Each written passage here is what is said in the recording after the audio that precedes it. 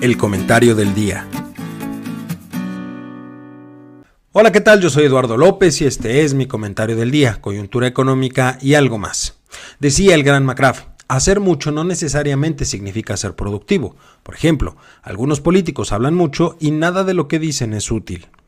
Uno de los principales detonadores de la competitividad de un país es, sin duda, el nivel de productividad de la mano de obra, es decir, qué tanto puede producir una persona con una hora de su trabajo, situación que también puede identificarse como el nivel de eficiencia y eficacia en el uso de los recursos productivos, esto es, hacer más con lo mismo y de mejor forma. Este análisis es relevante por algunas situaciones que a lo largo de la administración del hijo predilecto de Macuspana se han impulsado.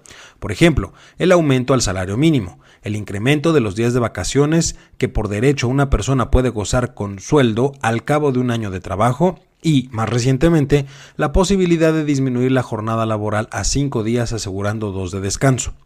Por supuesto que todas estas situaciones mejoran la calidad de vida de las personas en el muy corto plazo, pero en el mediano y largo plazo generan un problema en términos económicos para las empresas.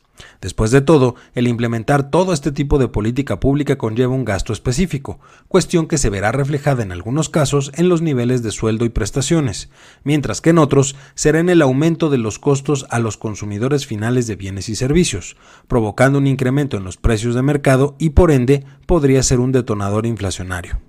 Dado lo anterior, surge una pregunta: ¿qué tan productivo es nuestro país?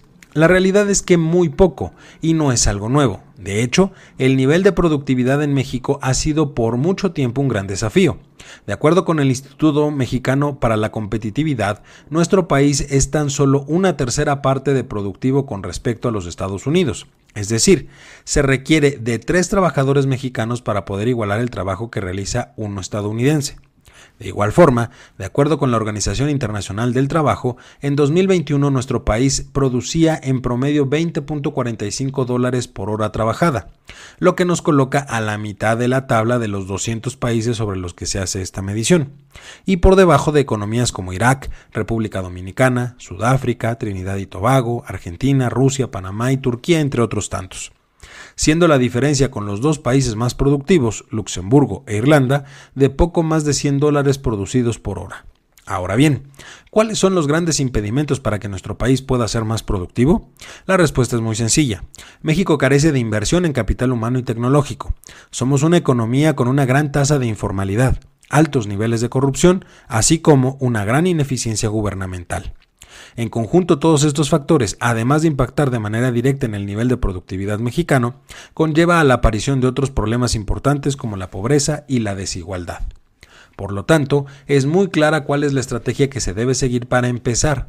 Se tiene que hacer más atractiva la formalidad laboral, es decir, tratar de mejorar la percepción del beneficio laboral que se obtiene de no estar en la informalidad. Que dicho sea de paso, en México la informalidad es prácticamente cercana al 60% de los trabajadores. Asimismo, se debe privilegiar la transparencia y la calidad de servicios públicos como la educación, el transporte o la salud, sobre todo si consideramos que la carencia de alguno de estos factores impacta en el día a día de las personas y, por lo tanto, en su trabajo. Quien está enfermo trabaja menos, quien tiene menos capacitación o formación educativa no puede acceder a mejores posiciones laborales y, por lo tanto, no puede mejorar su nivel de ingreso. Finalmente, desde el punto de vista empresarial, se requiere una mayor inversión en tecnología y capital humano. Mejorar el entorno tecnológico de una empresa se debe considerar como un complemento al capital humano, que potencialice la producción y los haga más eficientes y eficaces. Como podrá ver, mi estimado lector, no es un tema fácil el que estamos tocando. No hay soluciones sencillas o inmediatas. Sin embargo, si realmente aspiramos a tener un mejor nivel y calidad de vida, se tiene que empezar por dar un pequeño paso, el cual depende de cada uno de nosotros. Después de todo, la productividad laboral está basada en el trabajo que cada uno realiza. Si se pierde de vista esta situación, entonces no existirá ningún incentivo para mejorar. Yo soy Eduardo López y este fue mi comentario del día, coyuntura económica y algo más.